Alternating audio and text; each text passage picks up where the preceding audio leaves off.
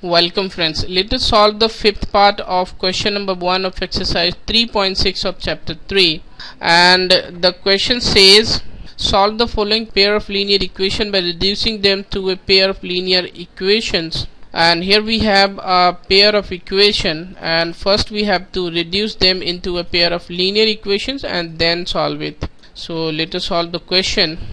Let us consider the first equation, that is 7x minus 2y over xy equals to 5. And if we put xy like this, 7x over xy, if we expand this equation, then we have 7x over xy minus 2y over xy equals to 5.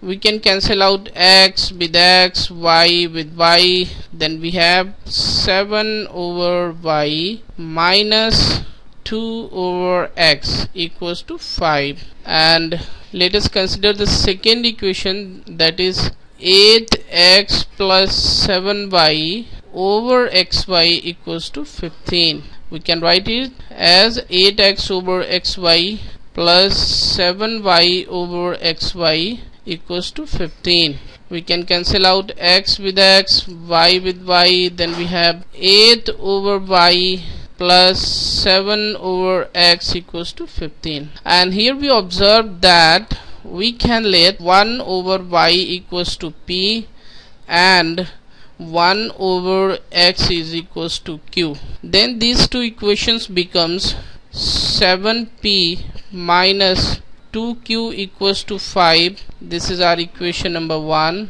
8p plus 7q equals to 15. This is our equation number 2. And now we shall solve these two equations by using substitution method for p and q.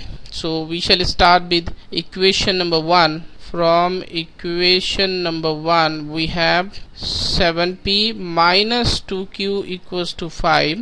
We shall write the value of p in terms of q, then it will be 7p equals to 5 plus 2q. p is equals to 5 plus 2q over 7. And now we shall substitute this value in equation number 2.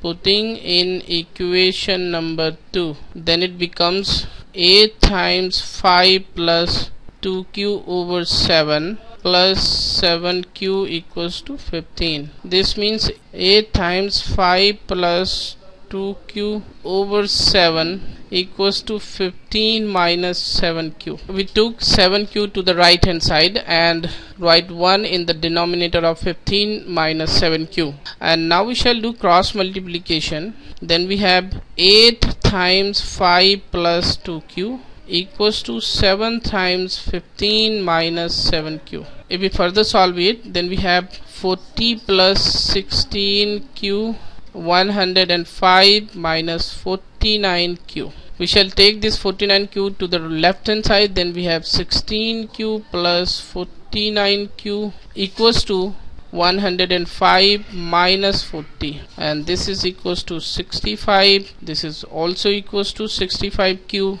This means q is equals to 1. Now we shall put this value in equation number 2 to get the value of p, that is 8p plus 7q, q is 1, equals to 15. This means 8p is equals to 15 minus 7. This means 8. 8p is equals to 8. This means p is also equals to 1. q is also equals to 1. And now we can easily find out the value of x and y. So if p is equals to 1, then 1 over y is also equals to 1. This means y is equals to 1. Same as if q is equals to 1, then 1 over x is also equals to 1. Therefore x is equals to 1. So this is the solution of the question. Thank you.